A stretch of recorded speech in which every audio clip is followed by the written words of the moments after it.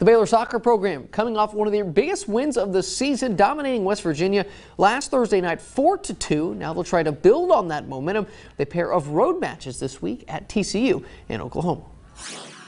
Yeah, I mean, we're excited about that. I mean, obviously you gain some momentum from big wins at home, and then having a week to kind of get yourself back in order, so to speak, get your mentality right again is good. I think the schedule set up well for us for that, and to go on the road after a great win like that is good. Every win in the Big 12 is a big win. It's really hard to win in this conference, but I think we took advantage of being at home and just played some really good soccer, some of the best we've played yet, and so it was a really big win going into another really big conference weekend.